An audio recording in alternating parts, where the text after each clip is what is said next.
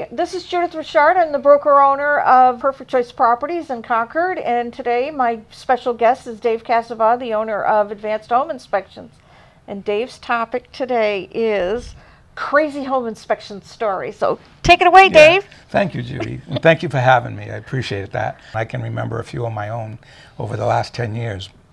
The very first time I was went up on a metal roof. Fortunately, it was on a ranch, so it wasn't 3 stories off the ground. But I got up on the roof and I got off my ladder and I started walking around, and I was taking pictures and looking at things. As I kept walking, I started to feel the roof was getting slippery under my feet. I wear work boots with limited cleats on them so I don't drag mud into the house. Okay. What I hadn't realized was that metal roofs chalk. If you look at a metal roof over the years, they get this chalkiness on top of the paint. It's very common. It's not a problem with the paint. However, it's very slippery. So I'm at the peak of the roof, and I start to walk down to go to my ladder to get off the roof, and I start sliding. Oof. And I'm trying to figure out, what am I going to do? Because I was sliding quickly.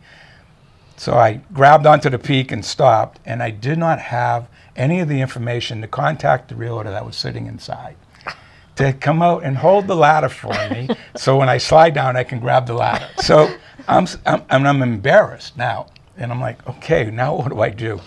So I tried to wipe my boots off on my pants, and that didn't really work. So I ended up wetting my hands with my tongue, and I could grasp the panel and slide down, and my hands gave enough friction to allow me to get to the edge of the roof, to get to the ladder and come down off the ladder. But the lesson learned there was, one of the things a home inspector should let the realtor know is that if you don't see your home inspector for a period of time, 20, 30 minutes, and all of a sudden you look up for your computer and you wonder where he's at, maybe you want to check on him, because there are other instances when we go into other areas, the way crawl spaces and attics, that we could get stuck and nobody would know we're stuck, and there's no way for us to communicate that to somebody. It's one of those funny stories today, but it wasn't funny at the time. I'm sure it wasn't. That is a great story, but I think all of our craziness that's ever happened to us in this industry does bring us a little closer to maybe a little better at our jobs. And we now stop and think about, yes. I know as a realtor, one of the questions that I've started asking is, do you have any pet snakes when I come to the listing appointment? Because I really want to know about that. Yeah.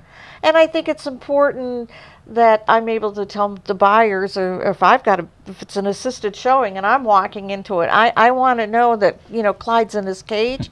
Well, first off, I'm not going there.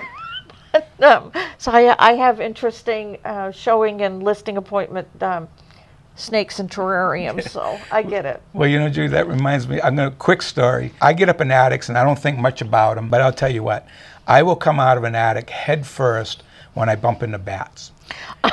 I climbed into an attic one day, and I had just gotten off my ladder into the attic, and a bat came flying through the air towards me, and it spooked the heck out of me. Now, I'm not petrified of bats, but when I don't know they're there, it scares me, and I came out of that attic so fast, and the realtor looked at me and said, "What's the matter?"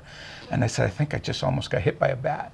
So I can appreciate rodents. Other inspectors, some that have worked for me, have bumped into raccoons, squirrels. So rodents can get all over the property, but bats for me are the one.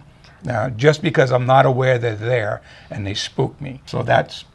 Yeah, anything that is coming at you, you don't know is coming at you. You never know until you open up the area. That's so right. That's what we Oh, that's interesting. Well, thank you so much for sharing some funny stories with us today. Welcome, Judy. Thanks again. Thank you. Have a great day.